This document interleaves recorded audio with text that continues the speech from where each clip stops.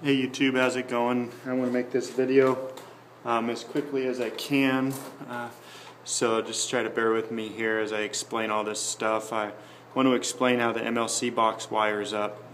What I have here is I have a 100 amp sub panel running 100 amp cable going into it there.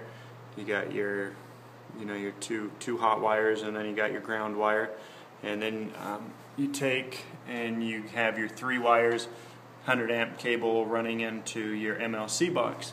So there's the ground, and then there's the 2 hot wires on the 100 amp sub panel. Then I just ran it out of the box through the wall, and I'll take you into the room where I have the MLC box so that you can see how that is all wired up. And give me 1 second. Okay, so here's how I have all the ballast. This top row right here is because the cable is the hoods that are furthest away. It's the shortest cable, then you got your second shortest cable, then your longest cable.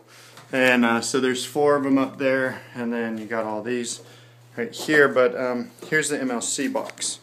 And is how this is wired is you got your big cable coming through the wall, and it goes up into the bottom of the MLC box, and then it wires up in here. It's very simple.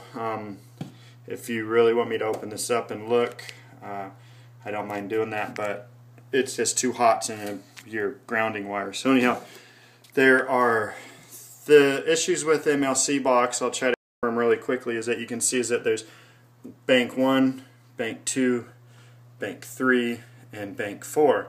They're all 30 amp. 30 amp breakers on them, which would mean 120 amps of service to this. Then you have bank 1 for these 4 lights, bank 2 for these 4 lights, bank 3 for these 4 lights, and then bank 4 for these 4 lights, which would be a total of 80 amps.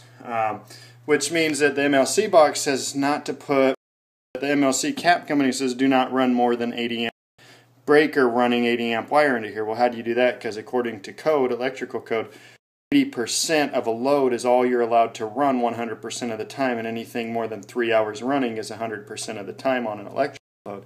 So how do you run 80 amps of ballast on 80 amp cable off of?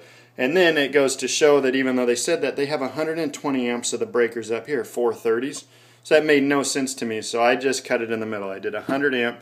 Even if I were to run all 16 hoods at 80 amps, I would still be at 80% off of 100. So, but I'm actually only pulling 60 amps, so I'll be perfectly safe. That is okay to do. It's not going to be an issue because there's 120 amp breakers here. There's only 100 amp cable running off of 100 amp breakers, so nothing here is going to be overloaded, tripping out, anything like that. Everything is completely safe, and nothing like that's going to happen. The other thing here is trigger cables, how the MLC boxes are powered. So you can see here is a small short cable running out of the bottom of the box, and there's another small short cable running out of the bottom of the box. This MLC Master Lighting Controller 16 dual trigger X plug. The X plug means that you can run 120 amp style plugs on 240 volts.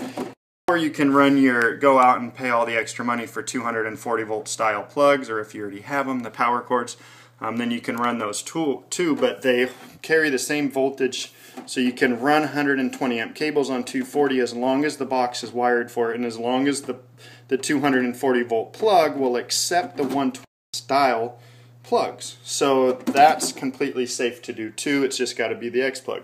So back to the triggers.